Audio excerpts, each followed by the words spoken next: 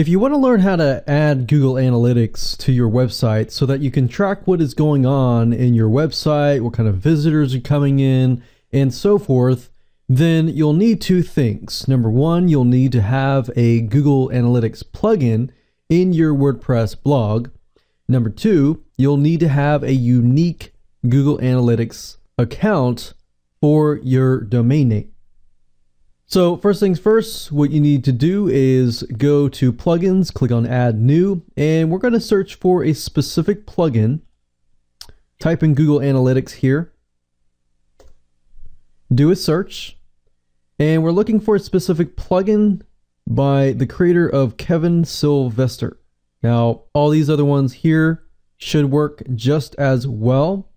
So if that one does not work for you, you can always try another one. But this is the one that we use. We click on install now, click OK, click activate plugin.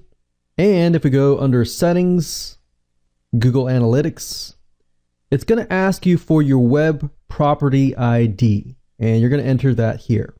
Now, obviously, we don't have it yet. So the second thing we're going to need to do is go to your Google Analytics account and create a new account for this particular domain name.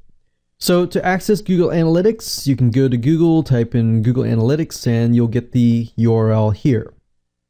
Log in to your Google account, and then, of course, you'll see this page.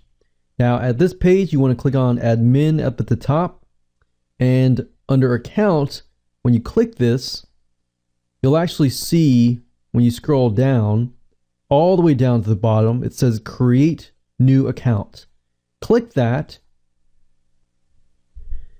and now we can enter the account name, the website URL, the industry category, the time zone, and you can check these or uncheck these and click Get Tracking ID.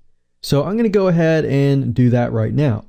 And of course, before you can actually finish, you have to agree to their terms and service. So we're going to click on I accept, and there we go.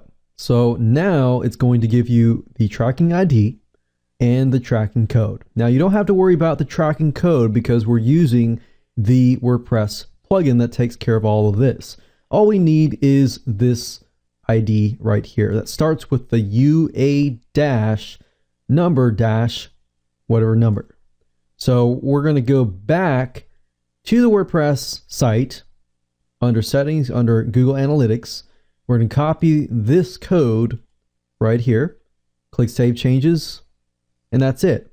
You don't have to do anything else besides that. What this will do is it'll communicate with Google Analytics, and as people come in, it'll analyze the traffic, and Google will analyze that. And the way you access your data is simply by going back to Google Analytics and finding your website. And you'll be able to see all your information over there. And that's it.